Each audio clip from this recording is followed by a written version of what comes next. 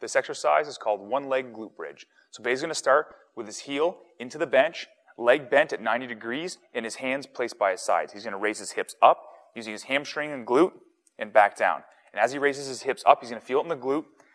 To make it a little more difficult, he's going to raise his hands out to the side, straight up, and down. And a little more difficult, his hands are going to be across his chest, and up, and one more, pushing from the glute and hamstring, and excellent.